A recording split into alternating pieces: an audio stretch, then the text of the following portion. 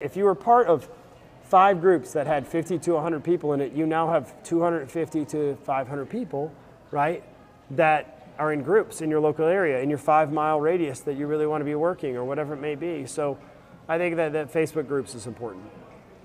And don't spam the Facebook groups. Nope, serve. Share information, comment on other people's stuff. That way when you post stuff, you didn't just show up selfishly to say, here's what I want now, that you've been an active member of that group and engaged in that group. And you end up getting, you get badges and most important, active members and various different things you get in those groups. So absolutely focus on those things. Just a reminder, and I know I talk about this all the time, this was my number 2 lead gen strategy for this year. I just did a list. My number 1 was canvassing. I mean, come on, it's roofing. It's roofing. It's door to door. 2 was Facebook groups. Like, I'm telling you, like, this is real money. The better lead.